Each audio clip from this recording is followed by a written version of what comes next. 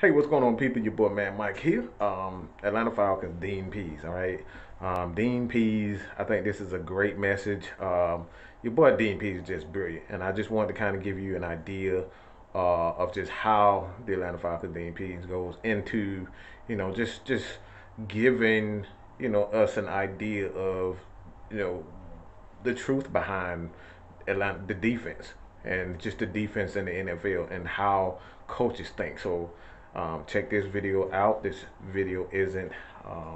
It's just for uh, teaching purposes. So you gotta check it out.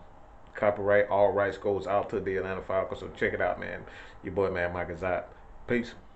89 blitzes, 10 sacks, 21 hurries, and 15 hits. Can y'all ramp that up, or is that What, doing pretty so good? what is the question part of that? Can your pressure be increased? Why? To maybe help the secondary out in coverage. You think that helps the secondary putting pressure? Oh yeah, got your interception last week. Where'd you coach secondary? Um, Huh? Smyrna Spartans, Coach of the Year 2005. Oh, that's great. So when you zone pressure, how many zones are there underneath open? It depends Yeah, it depends on what. on which ones you are calling. So all I know is when you zone pressure, there's more zones open than when you don't pressure. Is that correct? Correct. Okay, and if you're in man coverage and you're not playing man very good and you pressure, is there more pressure now on the secondary if you don't get there than if there's not? That's correct. Okay, you answered my question. So let's just sum it up. That's a yes. So we tried pressuring against Philly. How'd that work?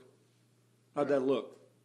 How'd it look? It didn't look. Didn't look too good. Didn't look too good. Okay, so I told you a couple weeks ago we had to back off some of the stuff that we had to do Right. because we weren't getting there. We weren't running things quite correctly. So we had to clean some stuff up and make it simpler. Okay, so that's what we've done.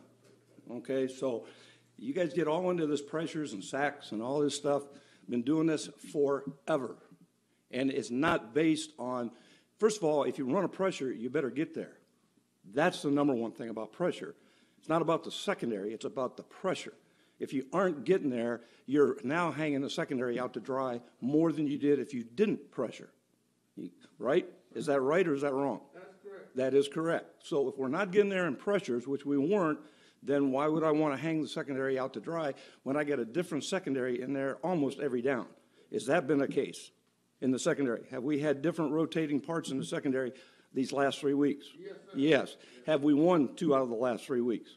Yes. Okay. You answered my question.